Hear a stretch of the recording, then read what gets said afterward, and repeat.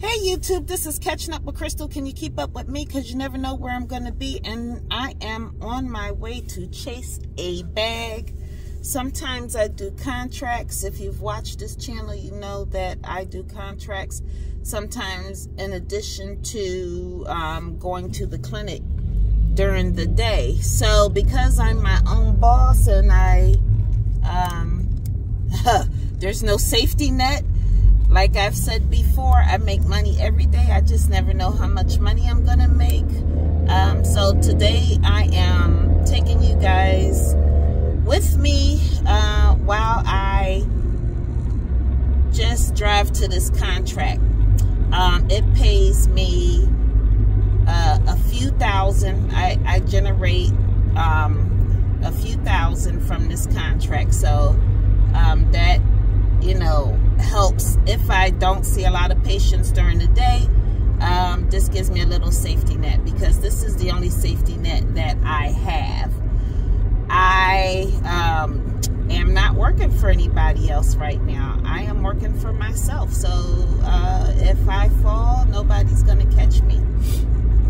So I'm on my way now to this contract, and this might be helpful for some other nurses or nurse practitioners who are thinking about going into business for themselves.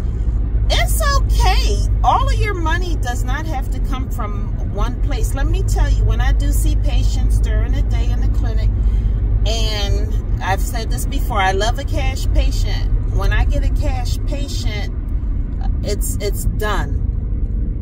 They come in, I see them, they give me the money, I do the service, and it's done. That's beautiful. When I see a patient and I collect insurance for them, it could take 6 weeks before I see the check. And then if I don't bill it or code it right, the insurance company will send it back, which that is actually only happened one time, that the insurance company sent back and didn't pay me. So you just have to correct whatever it is that you did. There's certain criteria. If you're going to bill under certain codes, the insurance companies are looking for certain things to be present in your notes. So documentation is very important. Also, this might be helpful for a new nurse practitioner or somebody going into business for themselves as a nurse practitioner. So I've got this difficult patient. I'm going to say this. Just because you graduated and you passed your boards and you may have some experience, it doesn't mean that you know everything. Don't be afraid to reach back and ask. I had a very difficult patient who I had been treating, and I mean difficult as far as the disease process. So she had a resistant, let's just say she had something going on in the private areas, and it was resistant. I knew I was treating for yeast. It appeared to be yeast, but it was resistant to the things that I tried. So I tried multiple drugs. I was convinced 110% that it was yeast. And I took pictures, and I reached out to one of the doctors that I used to work with. I worked 6 years in dermatology as a registered nurse at one point. I've done lots of things in nursing. Don't label me as a derm nurse, because I always had more than one thing going. So I did 6 years of derm, but I did oncology. I did hospice. I've done med surg. I've done the hospital. I've supervised. I've done a lot of things. So anyway, I'm getting off topic. Anyway, so I reached back out to the doctor that I worked with in dermatology, and I said, I have this girl, and she's resistant. She's an obese female. She has elevated blood sugars.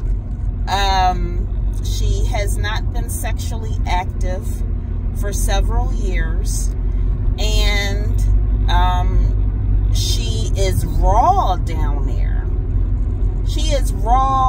on the outside, not on the inside, because I don't do vaginal exams. So she's raw all on the outside, and she's red all on the outside of her genitalia. And I'm convinced it's yeast because it is, you know, yeast loves dark, moist, wet places, places that stay moist all the time. So anyway, I had ordered diflucan, and we tried some antifungal creams, and it would get better, but it wouldn't 100% resolve. So I reached back out to one of the doctors that I used to work with, and she was open to me sending some pictures. I sent her some pictures, and she confirmed that it was yeast, but she told me to try a different treatment, which I am going to prescribe for this patient. So don't be afraid to ask for help. You don't know everything. I always said a dangerous person is somebody who thinks that they have nothing left to learn. Don't think that I go into my clinic every day thinking I know everything. I don't. Let me tell you, your doctors, they still have to look things up too. I remember when I first graduated, and I told my GYN, I said, you know, I feel like I'm looking up stuff. He says, I've been a doctor for 30 years and I still look up stuff. He said, never be afraid to look up stuff. When you look up stuff, you gain new knowledge. Anyway, I hope this story wasn't too boring for you. I hope this helps some new nurse practitioner who's going into business for herself or himself. One point I want to make clear, it's okay. All your income does not have to come from one place, your clinic. I pick up contracts all the time.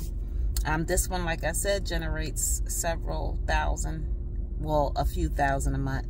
And that helps. I'm not going to leave no money on the table.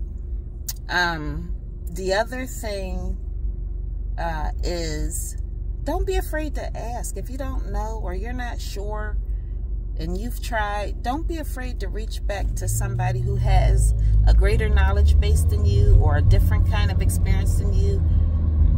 Don't be afraid, because you know what? If I see a patient like this again, I now have an alternative treatment plan that I can use.